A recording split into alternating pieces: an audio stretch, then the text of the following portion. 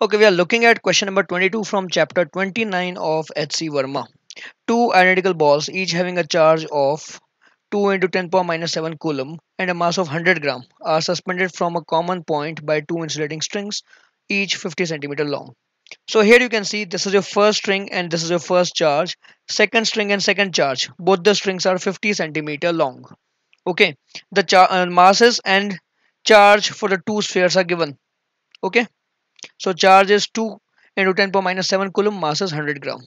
The balls are held at a separation of 5 centimeter apart and then released. So the horizontal separation between the balls, this is 5 centimeter. Okay, they are held in this position and released. The triangle doesn't look really proportional to the length mentioned, but that's okay. We are not worried about the accuracy of the diagram. Okay, so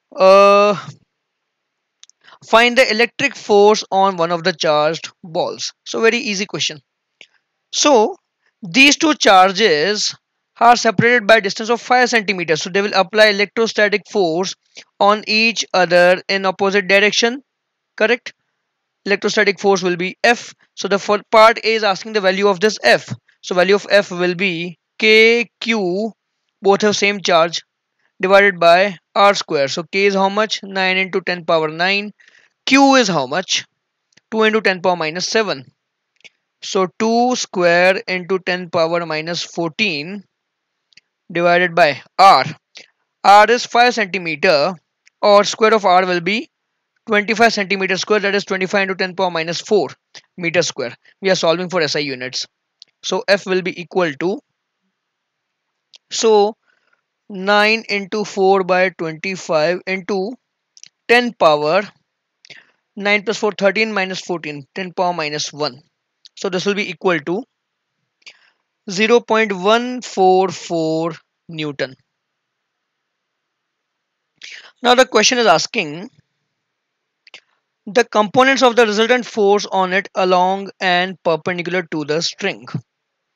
So along the string, what is the component? Now see, along the string cannot stretch, so the mass cannot really move along this direction.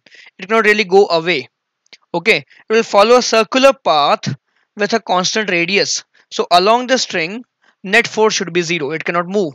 Along the string, net force should be zero. So this will be zero. What about perpendicular to the string, that we need to find out? So for that, let's just draw the FBD again. I'm taking this charge. I'm taking this charge. So here I got my tension T.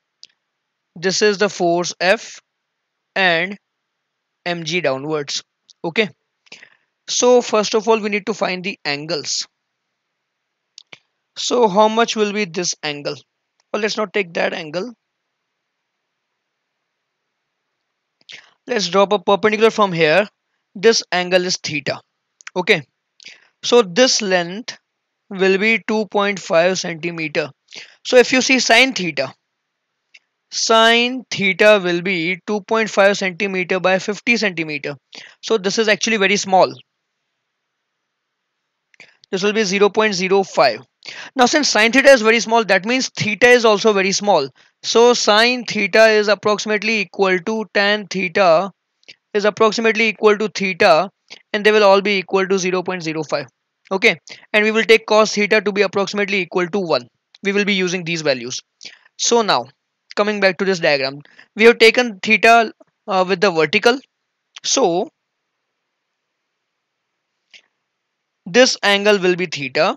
Okay, this is 90. Again, this angle will be theta. So this is your direction perpendicular to string. So net force in this direction will be mg sine theta, and here we have f cos theta. So along the string force is 0, but perpendicular to string we have net force mg sine theta minus f cos theta. Okay, this is the net force. So let's put the value of m. So m will be 100 gram. 100 gram means 0.1 kilogram. Take g equal to 10. Sine theta will be 0.05 minus f is how much? 0.144.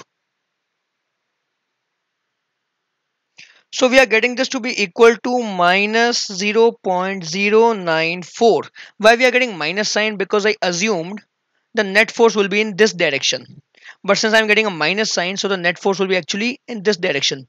So the particles will still keep on going away from each other. Okay.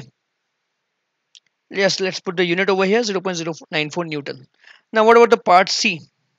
So part C is asking the tension in the string. That's very easy. Again, we use the same diagram. So along this direction, net force is 0. So T upwards should balance mg cos theta and F sin theta.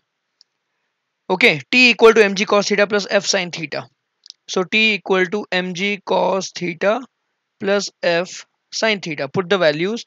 M is 0.1 kilogram, G is 10, cos theta is 1, plus F is how much? 0.144, sin theta is 0.05. So when you simplify this, you will get, so this will come out to be 1 plus 0.0072. So this is approximately equal to 1 Newton only. Okay, we can ignore this tiny term over here.